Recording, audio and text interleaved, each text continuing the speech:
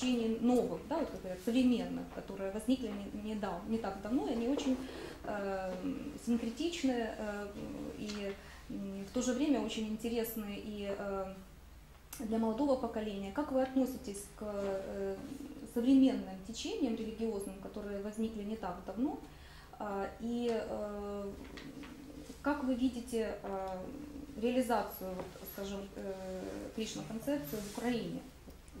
Как будущее, скажем, да, этой концепции? In Ukraine, we have many denominations, both classical religious denominations and also very new ones, modern ones.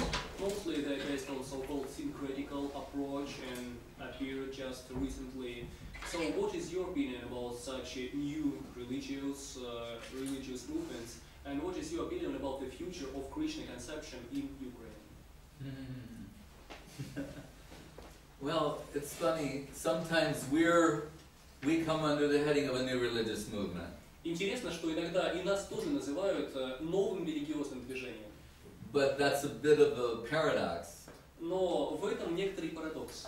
It's half true. Это правда лишь наполовину. Because this is an ancient religion. It predates Christianity. Поскольку это древняя религия, возникшая задолго до христианства. But in its Western manifestation, it's a new religious movement. Но в своем западном проявлении, в западном мире, это так называемое новое религиозное движение. So,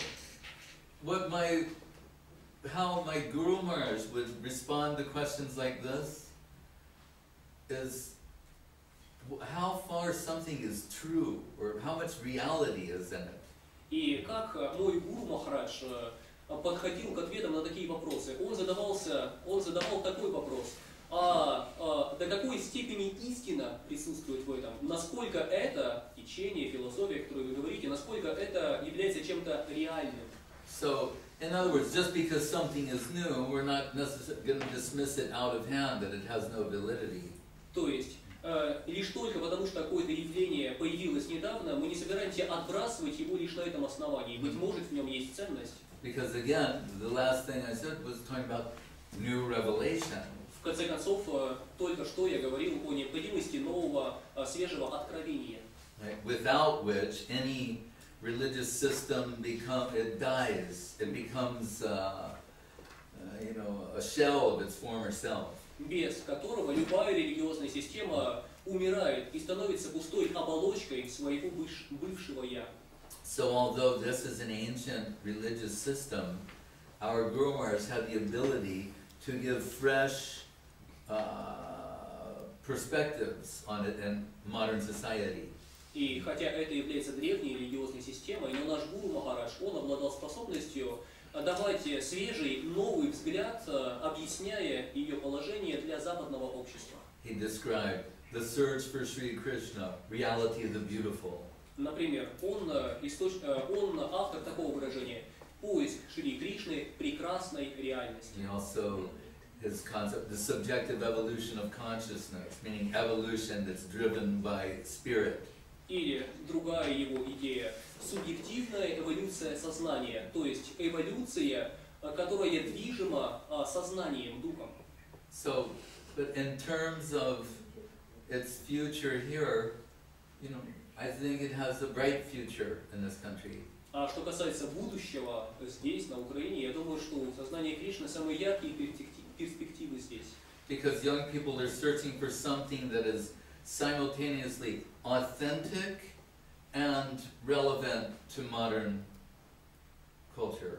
Потому что молодежь сейчас ищет что-то, что являлось бы одновременно и подлинным, настоящим, и в то же самое время было актуально в современных условиях. So we think this has that balance. И мы считаем, что то, что мы представляем, обладает этим балансом.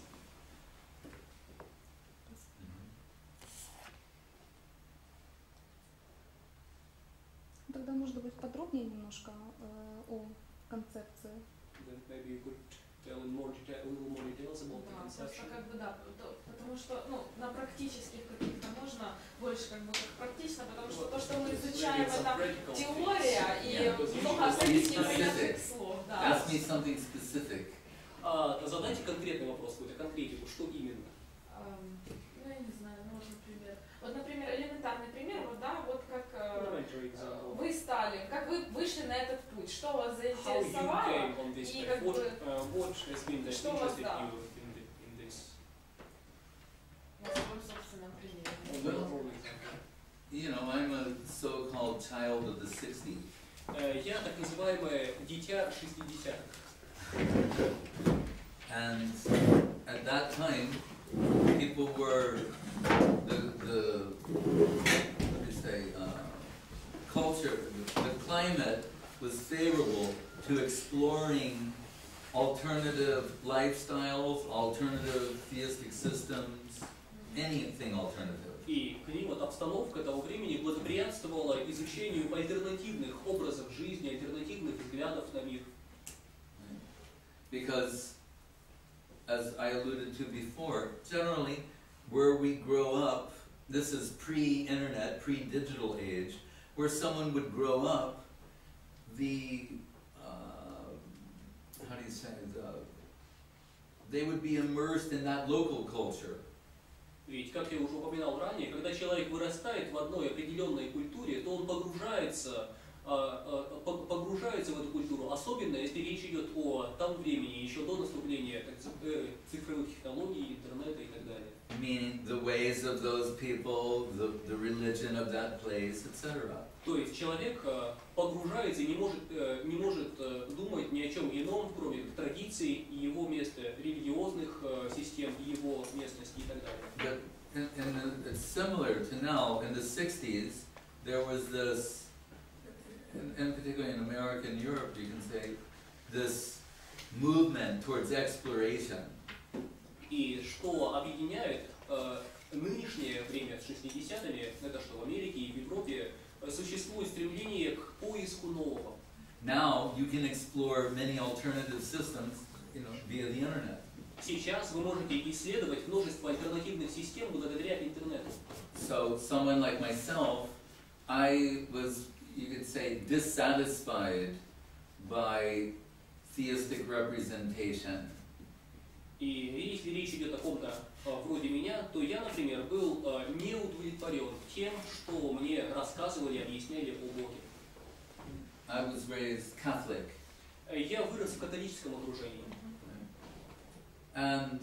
But then I began to explore other theistic alternatives. Но затем я начал исследовать другие богоцентрические альтернативы.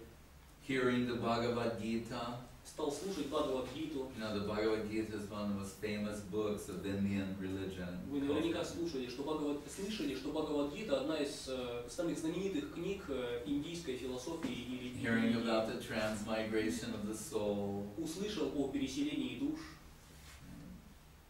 That as we change garments, when your clothes get old and worn out, you put on new ones. So when the soul exhausts karmic circumstance, takes another body.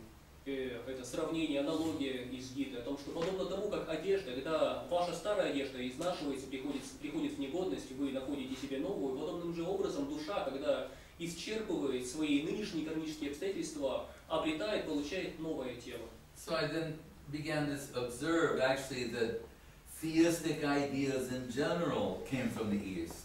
И тогда я обратил внимание, что богоцентрические идеи, какими бы они ни были, все они так или иначе пришли с Востока. Even so-called Western religion originated in the East. Даже так называемая западная религия пришла с Востока. Right?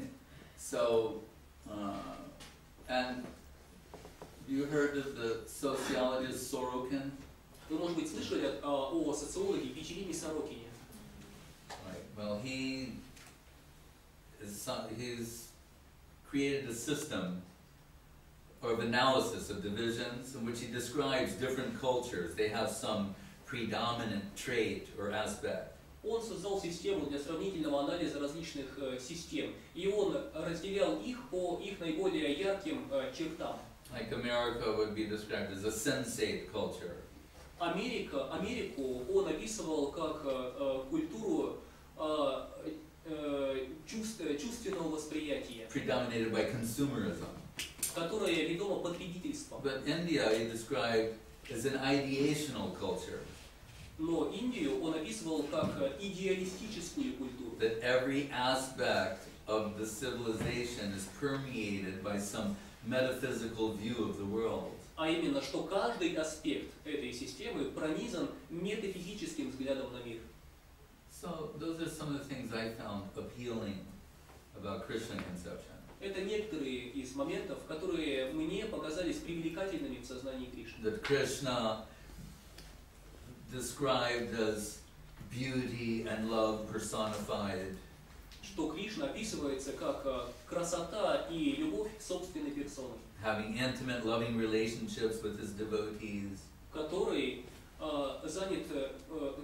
вступает в близкие, любящие отношения со своими преданными. So, from my perspective, a very sweet representation of divinity.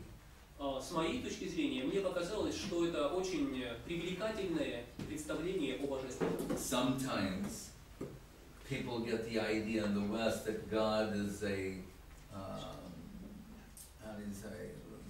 vengeful. Зачастую в западном мире у людей появляется представление, что Бог мстителен. That he's concerned mainly about people obeying him. Что главная его забота, чтобы люди подчинялись ему. And if they don't obey him, they're going to get the rod. А если не подчиняются, то он достает палку. Right? Like yesterday we saw, what is it? The lady who's the protectress of the Ukraine? Yes.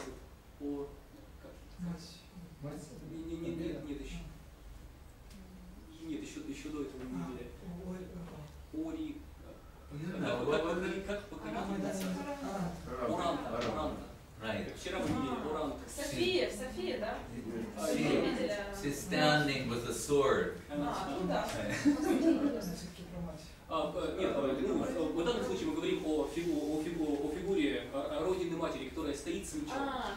Okay, she's standing with a big sword. Стоит с огромным мечом. So I think sometimes people think of the God, the male, like that. If you don't obey him, he's coming after you with a... И иногда люди воспринимают Бога таким же образом, что он мужская фигура, но таким же образом, что если его не слушаются, то он там идет с мечом. But in Krishna conception, you have a reversal. Но в Кришна концепции все наоборот.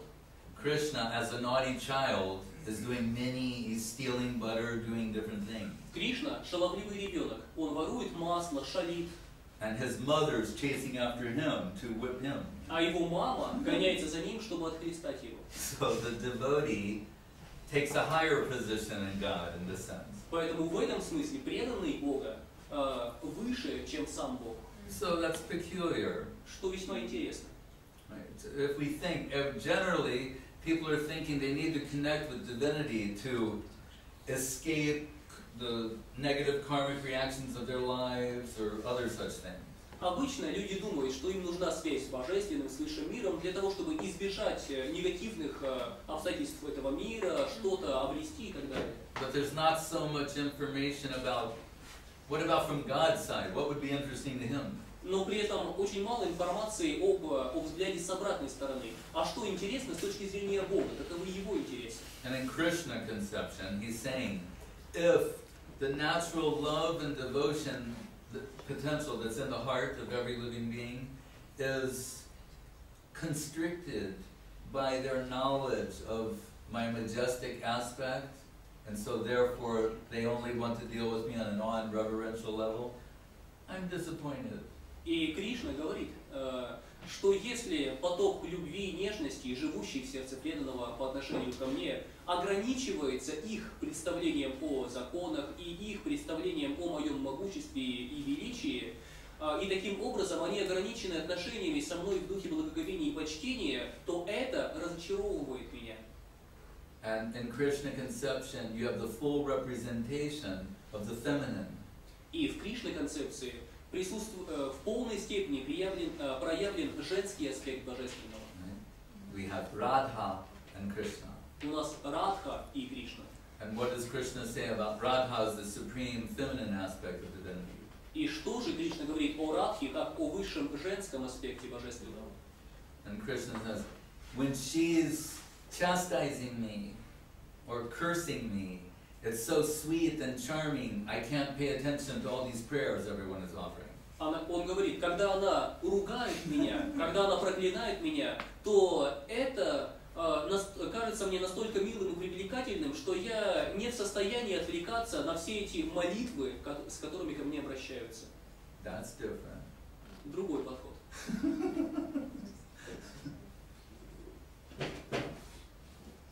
Ну, а вот Кришна концепцию в большей степени стоит воспринимать как философию или все-таки как религию? Should we perceive Krishna conception more like philosophy or religion?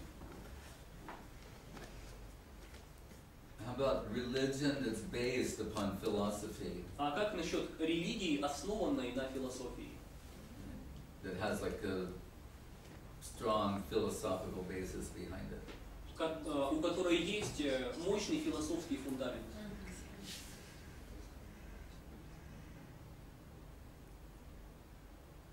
Any other questions from anybody else? Какие-нибудь другие вопросы? У кого угодно, пожалуйста. Don't be shy. Не стесняйтесь. I mean, shyness is a good quality. Ну, стеснительность хорошее качество, но все But же. in the classroom, you have to inquire. Но на занятиях надо спрашивать.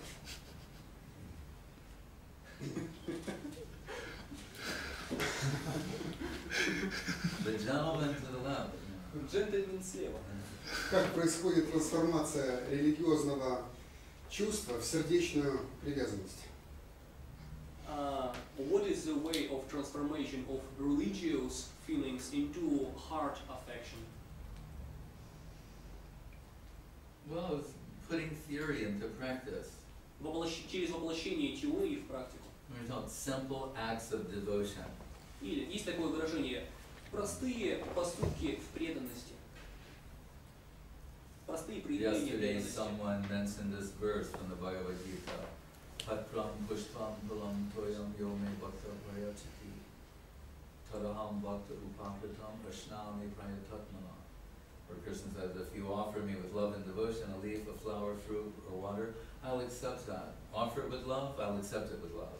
Вчера один человек упоминал этот стих из Бхагавад-гиты, где Кришна говорит: если вы предложите мне с любовью и преданностью листок, цветок, плод или немного воды, то я приму это с любовью. The search for love and affection is what's driving existence.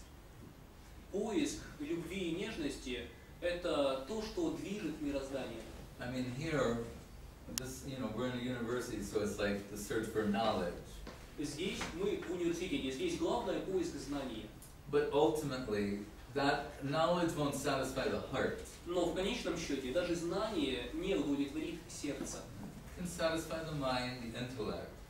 Знание может удовлетворить ум и разум, But it won't satisfy the heart. но не удовлетворит сердце. And the heart's the core of our consciousness. А сердце – это глубинная часть нашего сознания. Heart wants to find its counterpart.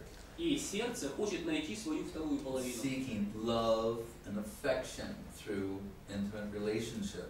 Ищет отношений любви и нежности, основанных на взаимности. So, where will that be addressed? Where will that be found? Где это найти? Где удовлетворить эту потребность? Everyone has some ideal about who their counterpart is. У каждого человека есть свои представления о том, каков его идеальная вторая половина, идеальный партнер. Like in English, they use this term soulmate. They have an equivalent? Идеальная вторая половина, да, не знаю, как. Может быть, в русском языке нет отдельного выражения для этого. Right? You look in social networking, people, they have in mind some ideal criteria of who their counterpart would be. То есть идеальный партнер. У человека в голове возникают некоторые критерии, представления о том, какими качествами должен обладать их идеальный партнер. But I want to say, really, ideal is almost a code word for the absolute. Но я позволю себе заметить, что само понятие идеал, идеальный партнер, это практически зашифрованное понятие абсолют. Because inevitably it will be shown in this world. Whatever person, place, or thing you connect with, in time will be revealed to be less than ideal. Потому что в этом мире с какой бы личностью, местом, объектом вы не пытались установить подобные отношения, со временем вы неизбежно увидите, что этот объект ваших устремлений не соответствует идеалу. И тогда приходит неудовлетворенность, расстройство и гнев. So, who's capable of reciprocating everyone's ideal? Итак, кто способен ответить взаимностью на представление об идеале каждого? That necessarily must be the absolute.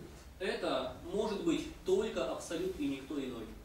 Which is an amazing possibility. Что само по себе удивительная возможность. But that would be the nature of the absolute infinite personality of Godhead, to reciprocate the hankering of every soul. Но такова природа верховной личности Бога, верховной абсолютной личности, способность отвечать взаимностью на все внутренние нужды, потребности каждой души. So all theistic culture really is predicated on this prospect. И поэтому вся теистическая культура основана на этой перспективе.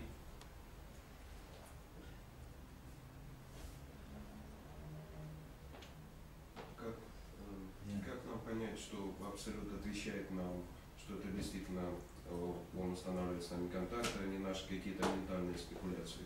How can we understand that it is Absolute who is telling something to us? It is not just some our mental speculations, but something real. Good point. Хороший вопрос. Yes.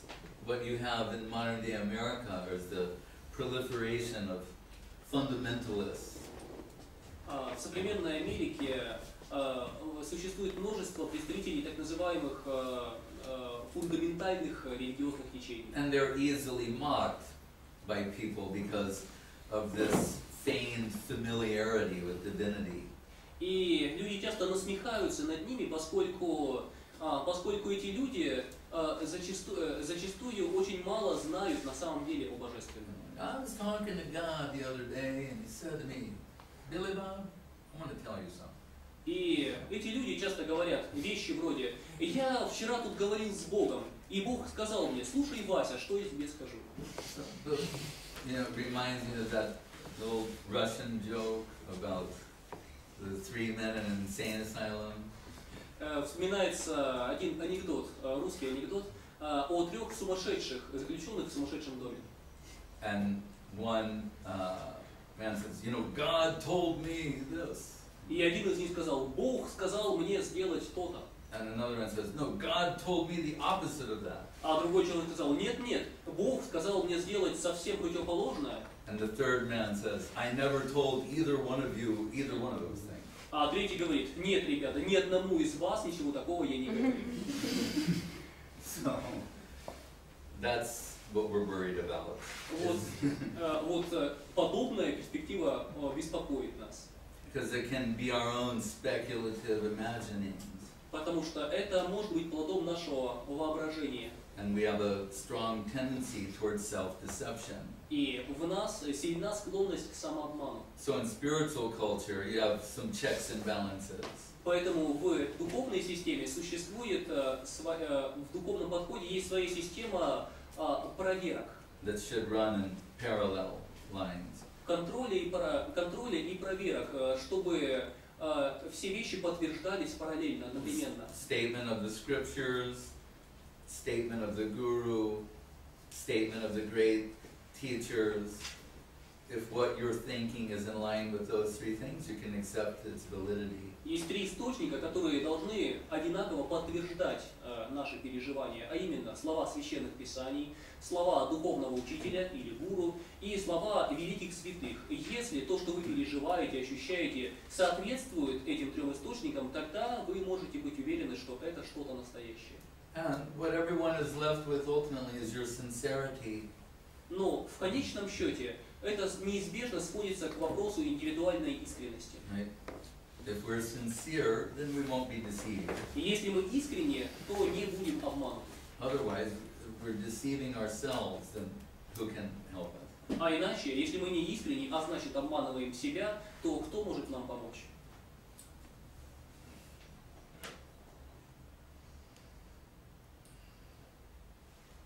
Тогда может, Is that now? э, тогда может быть в продолжении этого вопроса говорили о возможности возникновения нового откровения. Да? Вот точно так же, как можно отличить откровение действительно, да, от ложного откровения или просто какой-то, может быть, тоже какому-то Васе приснился сон, и он стал на следующий день и ощутил себя либо Богом, либо проповедником, либо посланником Бога и так далее. Таких примеров очень много. Вот. Как тогда вот отличить действительно откровение, да, от фальши? You mentioned the possibility of a new revelation, but then, let's say someone saw something, how can we know that it's not just some Billy Bob who heard something from God and then felt that he's God or prophet or something? How can we tell if something is an actual revelation? Because we'll have to look for its consistency. Right? It'll be the three things I just mentioned, it'll be consistent there. The revealed scriptures, the guru, and the great saintly teachers. Нам нужно смотреть, чтобы эти идеи согласовывались или не расходились с тремя вышеупомянутыми источниками, а именно Священные Писания, великие учителя и великие святые. Just like in science. Как и в науке. Someone will discover something. Человек что-то открывает. And the leading scientists, they'll examine that and decide whether it's legitimate or not. И ведущие ученые анализируют его эксперименты, приходят к выводу, есть в этом что-то настоящее или нет. So those who are scientists of theism, they'll examine that and determine its validity. Подобным же образом ученые в области теизма, они исследуют те или иные утверждения и приходят к заключению, что из этого верно, что нет. But at least first you have to accept the principle that it's possible. Но прежде всего, что для нас наиболее важно, это принятие возможность этого, что хотя бы теоретически это возможно. It doesn't mean we should accept anything and everything because someone's making a claim, of course. Разумеется, это ни в коем случае не означает, что мы должны принимать все, что угодно и как угодно, лишь потому, что кто-то утверждает так.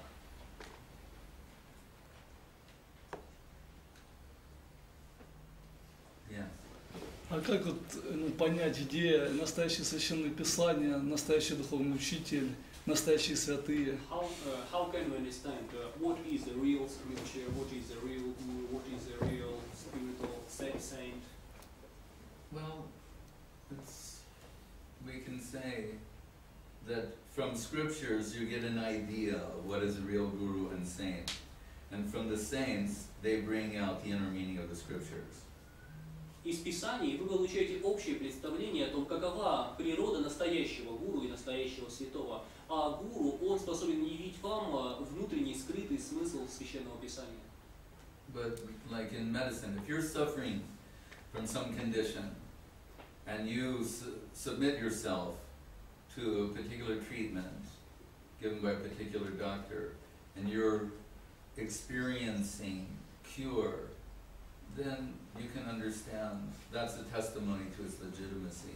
Но так же, как и в медицине, если вы страдаете от какой-то болезни и обращаетесь к определенному врачу, который приписывает вам определенную методику излечения, и следуя ей вы на самом деле исцеляетесь, тогда это исцеление само по себе является подтверждением верности этого подхода. But again, this is all predicated upon if somebody is sincere to make a connection with divinity, then that connection will be established. Но все это основывается на одном и том же принципе, а именно, если у человека есть искреннее стремление обрести связь с Божественным, тогда эта связь придет. Well, how do we know if they're sincere or not? Мы можем задать встречный вопрос, а откуда нам знать, искренние вы или нет? Then, to the degree that it'll influence the result. Ну, до той степени, до какой вы искренне, это повлияет на качество результата.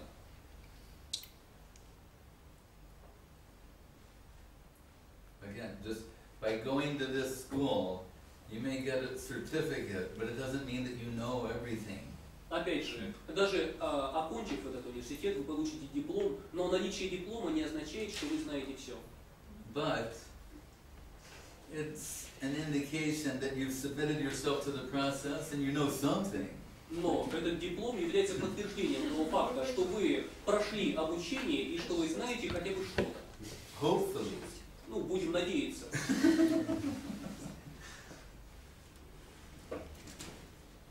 Okay. So should we finish here? Ну, как у нас время, как у нас? How long does she want us to do? Как вы считаете? Час у нас, да, уже? Ну, еще минут 15-20, я думаю, можно. Maybe we can have more 15 minutes. Okay. Если еще есть вопросы. If we have more questions. Yeah. Вы говорили о плюрализме и говорили о том, что западная религия, она в принципе признает Бога более воинственного. Скажите, мне приходилось слышать теорию о том, что есть два сорта людей. Люди, грубо говоря, травоядные и хищники.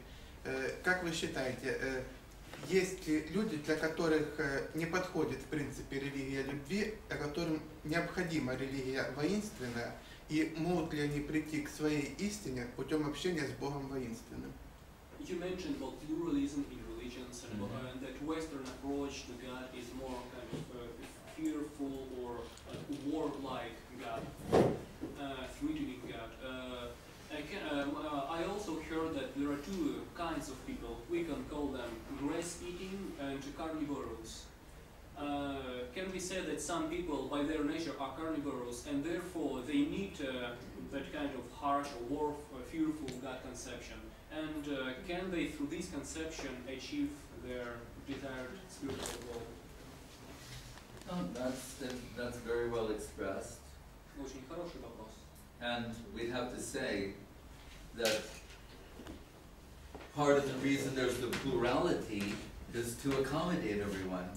И можно сказать так, что частью причины существования плюрализма, множества взглядов, является необходимость найти место для каждого. So the different theistic systems were revealed to people at different times according to their capacity. Поэтому различные теистические системы были явлены людям в разное время, в разных местах, в соответствии с их способностями. But in terms, when you say realizing their goals, you know, there's the general idea and more refined specific ideas of that. А что касается части вашего вопроса, смогут ли они достичь своей цели, духовной цели, то существует общее представление о цели и более детальное внутреннее. So God, for the most part, is an abstract concept. По большей части Бог – это абстрактная концепция. But we want to go, or our idea in progressive theism is to go from the abstract to the personal. Но наша идея, как прогрессивных теистов, как тех, кто стремится двигаться вперед в понимании Бога, перейти от абстракции к личностному пониманию. But again, it's according to individual necessity. Но, опять же, все это происходит в соответствии с индивидуальной потребностью. So according to someone's inner, sincere hankering for a connection with truth, they'll come in connection with a particular theistic system and subsequent level of association. Поэтому в соответствии с внутренней искренней потребностью человека в истине, он соприкоснется с той или иной теистической системой и придет в соответствующее общество.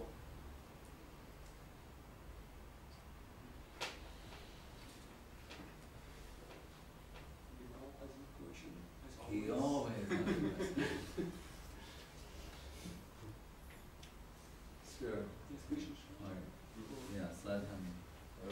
Во многих философских школах слышалось такое утверждение, то, что жизнь это большая, это книга. И все происходящее это так или иначе какие-то подсказки или предупреждения нас о чем-то. Насколько мы должны серьезно к этому относиться? И действительно ли это так? In many philosophies we can hear the approach that life is actually a book. And everything that happens in this life is kind of hints or advices directed to us. We just need to interpret it properly. What do you think about this idea? To which degree is it substantial? Well, about the book example, I'm not going to deal with that so much, but we look, just say this, that the basis of all theistic conception is this notion that not a blade of grass moves without the will of God. В основании любых богоцентрических идей есть представление, что и травинка не шелохнется без воли Божьей. So those who are progressive theists, they're looking for traces of divinity within everything. Поэтому те, кто хотят развиваться в сторону божественного, они ищут следов, признаков божественного во всем.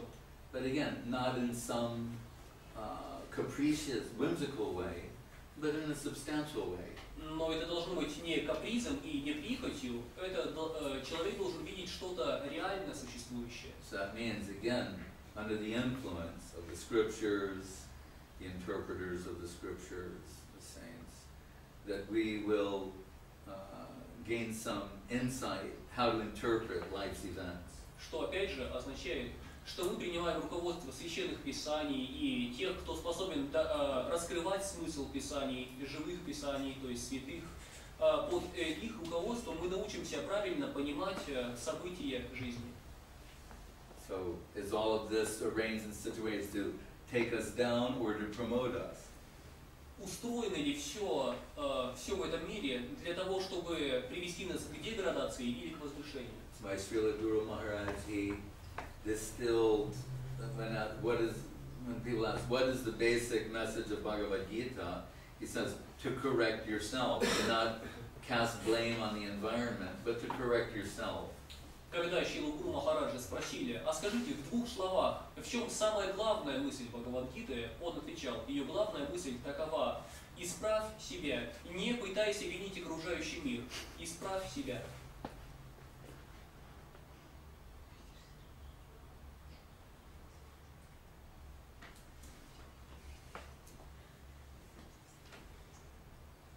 Студенты уже задумались над этой фразой.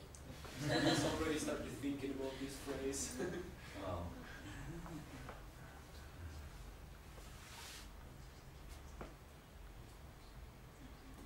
But what we should say, in that single act alone, you can change the world. Но что следует добавить, что одним этим поступком, изменив себя, можно изменить мир. When you stop trying to change the world and change yourself, the whole world changes. Когда вы оставляете свои попытки изменить окружающий мир и меняете себя, то в результате изменяется весь мир. So it's very powerful. Это нечто очень сильное.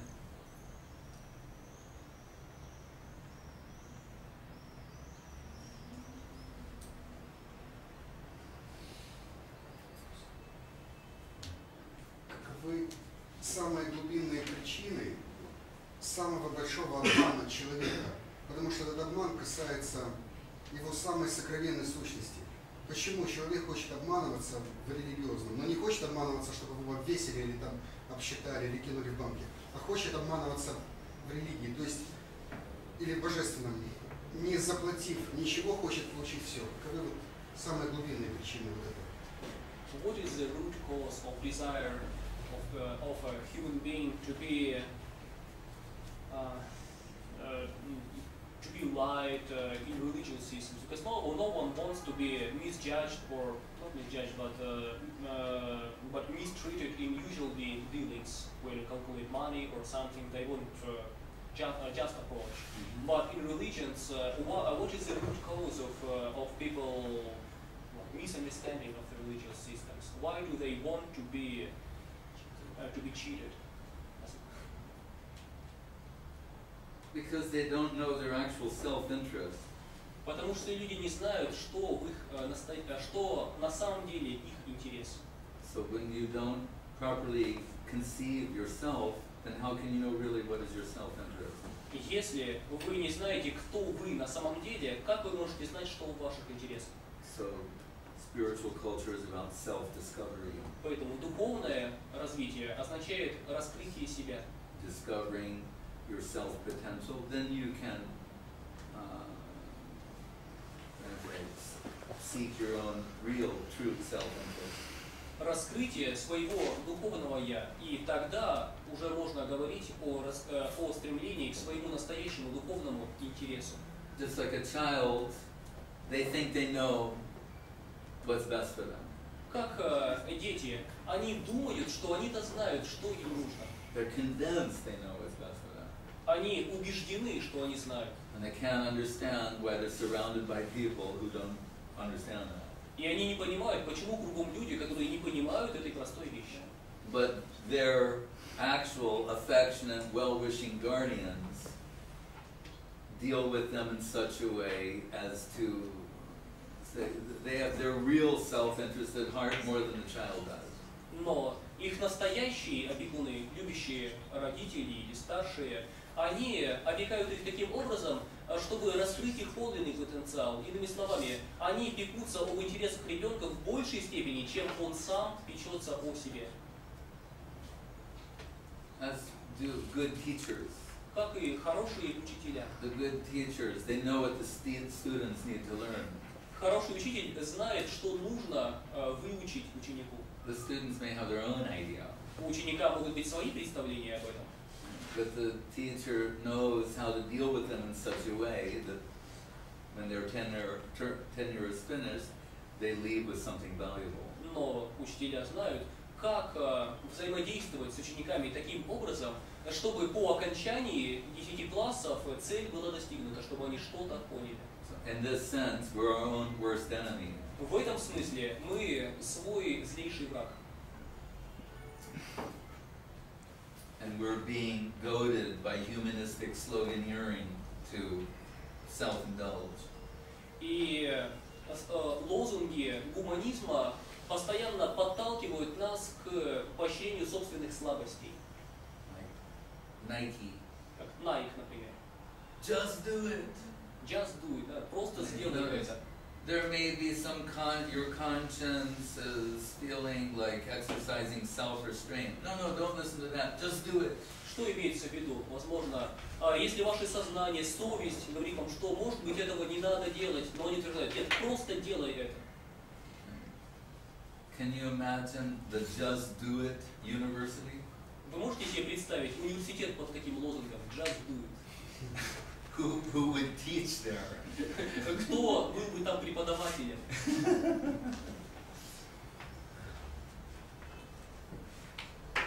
So sometimes just doing it is not in your self-interest. Поэтому иногда просто сделать что-то на самом деле не соответствует вашим подлинным интересам. Sometimes serene, voluntary self-restraint. Иногда гораздо лучше добровольно воздержаться. Yield something more substantial. И это может дать нам что-то более глубокое.